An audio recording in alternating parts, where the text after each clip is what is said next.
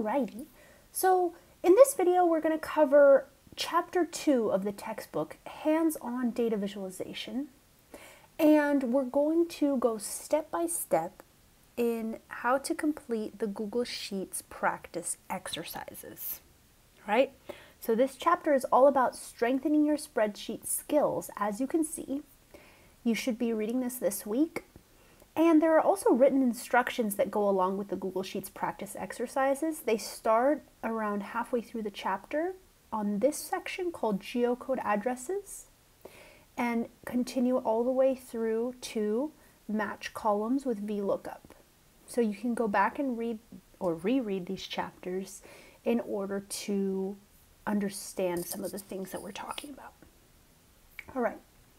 You should have a copy of the Google Sheet practice exercises spreadsheet already in order to complete this assignment. And you should also have an extension installed called Geocoding by SmartMonkey. If you do not have this extension, go back to the textbook, read the geocode addresses chapter, and make sure that you have the extension installed before you begin. The first exercise is precisely about geocoding with this extension. And we're just going to use the addresses that the extension itself provides as an example to practice geocoding. These are 3 different addresses in 3 different countries, Spain, Mexico, and Argentina. If you want to geocode addresses in the United States, you would need the appropriate country code in order to do that. And you can read more about that in the textbook. But you can also geocode addresses in other countries. All right, so in order to geocode, it's very easy. You just need to select the data that's in this spreadsheet, the very first tab. Go to Extensions, Geocoding by SmartMonkey, and Geocode Details. What this does is actually create a new tab in your spreadsheet called Geocoding Details. That's different from the original tab that's empty, right? If you go to the Geocoding Details tab, you'll see each row now has a latitude, a longitude, and an address found, which is basically the address that was considered to be a match for the first column that was provided by the user. Okay? So this is very cool because you don't have to have the address 100% exactly the same as the address that's in their database in order for it to work. It just has to be, very close. Once you have this additional tab called Geocoding Details and you see this result, you're done with the first exercise. The next exercise is to practice sorting and filtering. And for this, we're using data that actually comes from the textbook, from Hands-on Data Viz. It comes from all of the readers of the textbook who decided to fill out a survey. And all of their survey responses were saved into this spreadsheet that we now have a copy of. And so a really good way to start to explore this data is to use the sort and the filter functionality. Before we do that though, I want you to try freezing the first row. There are 2 ways to freeze the first row. The first is to click and drag on the little gray bar that's at the top left of your sheet and then release it below the first row. This makes it so that no matter how much I scroll, that first row is going to stay in place. I'm going to hit Control Z or Command Z if you're on a Mac to go back so I can show you the second way to do it. And that would be to go to View, that's the menu on the top, Freeze, and then First Row. That has the exact same result. After you've frozen the first row, you can select your entire data set. You select it by clicking on the gray space that is to the left of the letter A and above the number 1. This selects everything in the current sheet. Once you've done that, then we can sort. And we can sort by a particular column, and then all of the data that's associated with the value of that column will sort as well. So we do this by going to the Data menu, and then Sort Range. And in this case, we want to click on Advanced Range Sorting Options. And what I want to do is I actually want to sort by how much experience each of the survey respondents have with data visualization, which is one of the variables that you see here in the table. they categorized experience from a level 1 to a level 5, I believe. So we're going to use that column to find the people with the most experience or with the least experience, depending on what we're interested in. We need to check this box that says data has header row. And now what we can do is sort by experience with data visualization. If we select A to Z, it's going to put those respondents with the least experience at the top. If we sort Z to A, it's going to put those with the most experience at the top. So I'm going to go ahead and sort from greatest to smallest to see the ones with the most experience and click on sort. Now I can see, okay, it goes up to 5. I can see that there's a respondent named Alan in Deerfield Beach who happens to have a lot of experience but isn't sure if this course is worth their time. Pretty fun. And you can see that if you scroll further down, the number that corresponds to experience starts to decrease. Okay, so you can explore the data that way. Another way to explore the data for the first time is to filter the data. So we're going to go ahead and select all of the data again by clicking on the space to the left of the letter A. And then we're going to go to the data menu again and select create a filter. Each of my columns now has a little green rectangle next to it, or a little green triangle that I can use to filter any of them. We're going to go ahead and filter by occupation, and we are only going to check the occupations that we're interested in keeping in our spreadsheet. So first we're going to clear them all by clicking on clear, and then let's say we just want to see the educators. Well, we can click on educator to have a check mark just next to that occupation and none of the other options. Once we click OK, we'll see only educators are left in our data. And they're still sorted by those with the most experience all the way down to those with the least experience. All right. Now I want you to do something important as the last step of this exercise. First, I'd like you to create a new tab by clicking the bottom left to add a new sheet. And then I would like you to rename this sheet to Sort and Filter 2. We need the 2 so that it's different from just the regular Sort and Filter. Then I want you to copy all of the data that is here. Again, you can select all by clicking on that top corner and then just edit copy, or Control C, or Command C if you're on a Mac. Once you've copied it all, go to Sort and Filter 2, but don't just paste it. Instead, we're going to paste special and click on Values Only.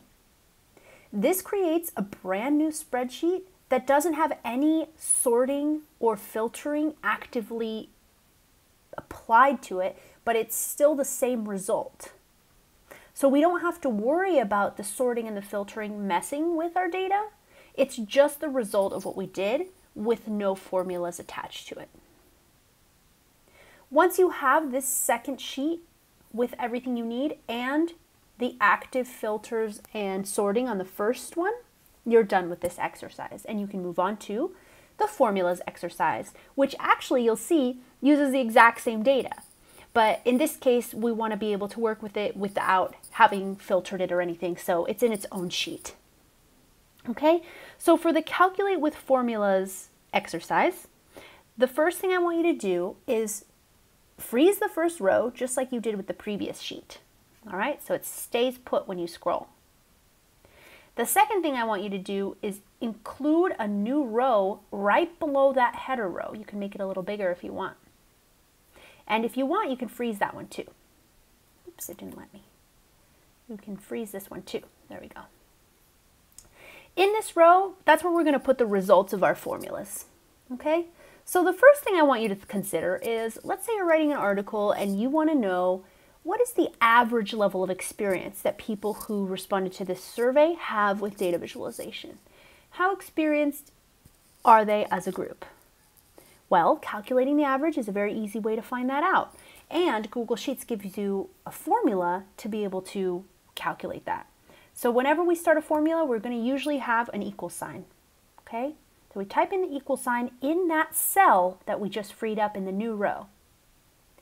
Then we're going to write average, the word in all caps, And what Google Sheets is doing here, we can see a little orange suggestion. It is suggesting that we find the average of all of the values that are in this column. This is exactly what we wanted to do. So we can just click on this suggestion and it's going to automatically update with our average, with that number that we wanted to know. We could have also manually typed it in, right? And we don't need to know how long the column is in order to do that. We don't need to know that it's about 3,000 rows. We can just put a letter E without a number after it, and it will grab the whole row just the same. You need the first cell, so you'd still need to put E3. But if you put :E as your second value, it gives us the same result. Now, interestingly, if we want to find another average, let's say the average number of years in school that these respondents have, we don't need to go here and type equals average again, although we could if we wanted to, right? We could do the same thing and click on the suggested value. We have another option. We can click on this tiny little blue square that's in the bottom right of the cell that we just calculated and drag it over to years of school. And it's going to basically paste that same formula over here and apply it to the new column instead. This is a really nice way to quickly apply the same thing to more than one place. Just drag and drop. Okay, so for occupation, if we drag and drop, it's not going to work. We get an error here because these aren't numbers in the occupation column. You can't take an average of words in the same way. So that's just a note. But let's say you want to do something else with the columns of words. Let's say you want to count how many people responded a certain way. How many people said that they were an educator, for example. Well, we can do that with a different formula. This one's called COUNTIF.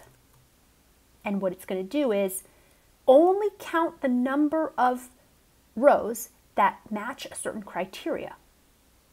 In this case, we want to check the entire column, so we're going to say check column G, and our criteria is going to be in quotes because we're dealing with words here, and we're going to look for any words that are the same as educator. If we type out this formula and then press enter, what we get is 184. That means that 184 people who responded to this survey said they're an educator. Interestingly, you can apply multiple criteria to one single column or to multiple columns using a different formula, COUNTIFs, plural this time. So let's say we want to know who's an educator that also has more than a level 2 of experience with DataVis. Well, the first part of our formula is going to look the same, G3 to G, and we're going to look for values that are the same as educator. Our second criteria, we need to also specify which column it applies to. We're going to look at the experience column, so we're going to type in E3 to E. That selects the entire E column. And then we're going to say, all right, we want this to be greater than 2. Also in quotes, just because of the formatting of the criteria in this formula. Close our parentheses and hit enter. Gives us the result of 62. 62 people are educators with an experience level larger than 2. Okay? Now I want you to do one final step, which is copy each of these 3 values. You can use the Edit Copy menu or Command-C or Control-C, depending on what kind of operating system you have. And I want you to paste these over to the side somewhere outside of the columns that we're going to be actively using. But if I just paste them plain, I'm going to get errors like this. So this is a mistake that I just made. I did a regular paste over here. We don't want a regular paste. Just like before, we want to do paste special, values only.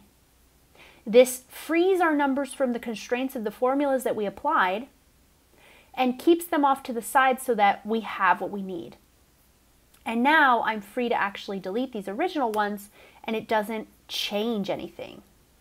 I'm actually going to remove these from here and put them a little bit lower because, as you will see, we're actually going to delete the second row now.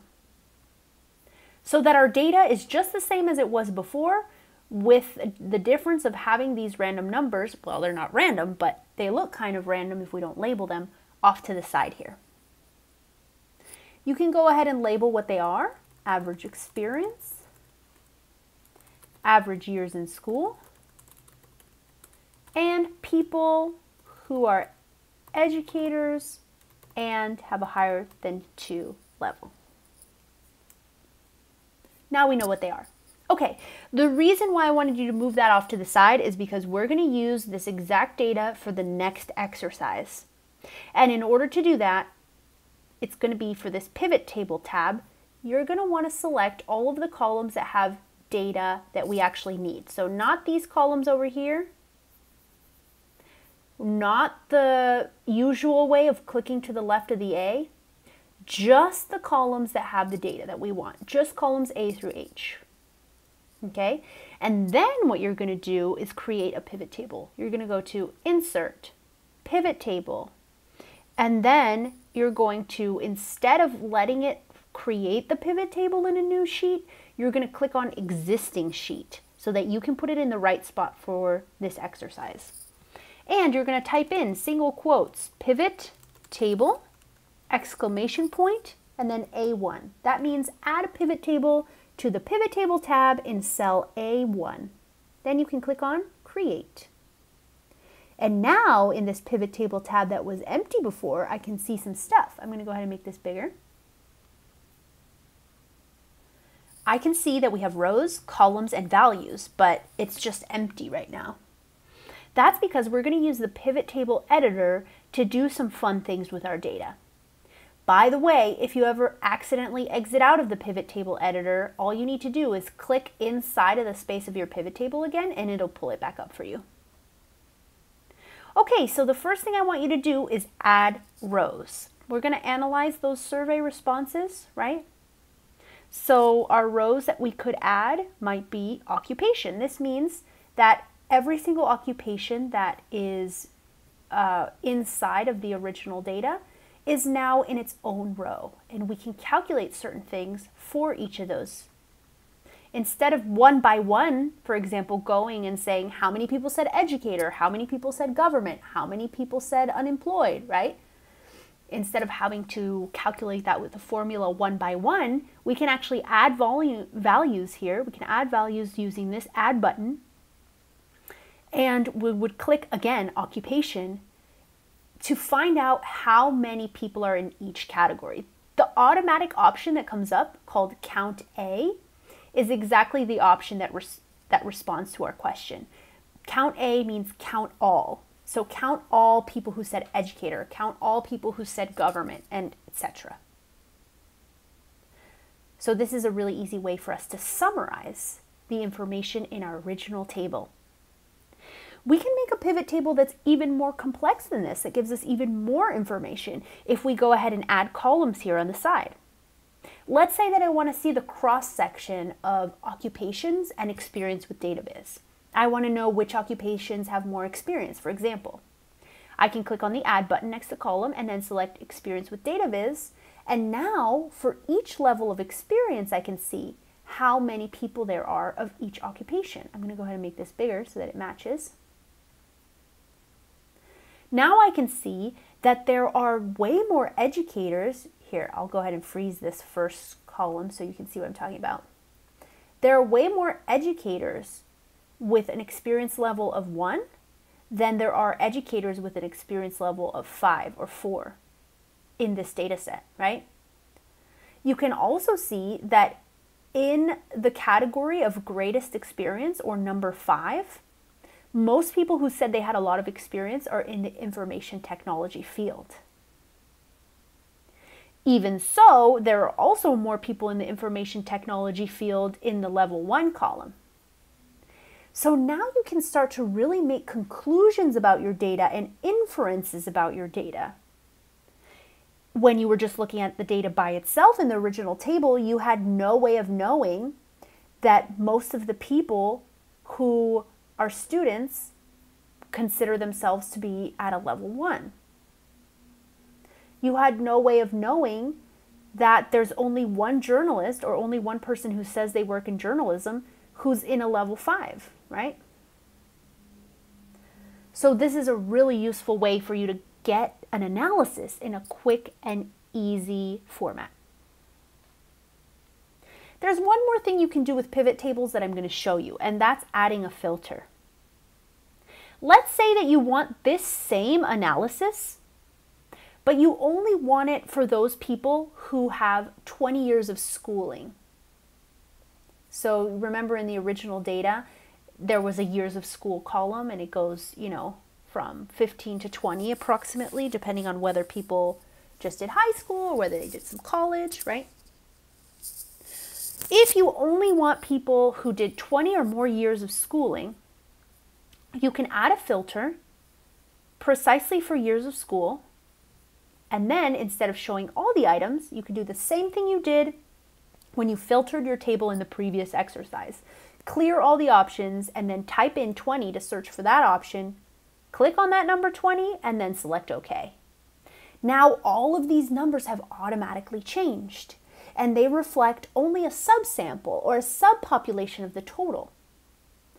In the group of people who have 20 years or more of schooling, we can see, interestingly, there are some new patterns, right? And you can take some time to explore this and check it out and see what you can conclude from that analysis, okay? Once you have all of these rows and columns and your filter, you're done practicing the pivot table exercise. The last exercise for this one is using VLOOKUP to combine two separate spreadsheets. The first spreadsheet is a list of names and organizations. The organizations are sometimes repeated, and they're all food banks. The second spreadsheet is a list of food banks and their addresses. All right, so when we're matching one thing to the other, there needs to be a column that they have in common. In this case, the column that they have in common is the organization column. Both of these spreadsheets have a list of names of food banks. So we can join them together on the basis of that shared information.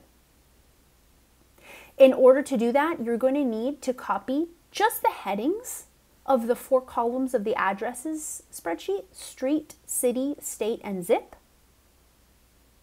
and paste them over here in the first spreadsheet called match names next to organization. Now we have a space in which to fill out the information that we need. We can make this a little bigger.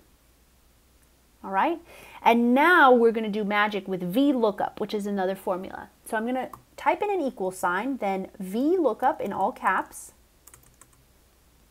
And inside of VLOOKUP, there's an explanation here, by the way, if you want to read more about it.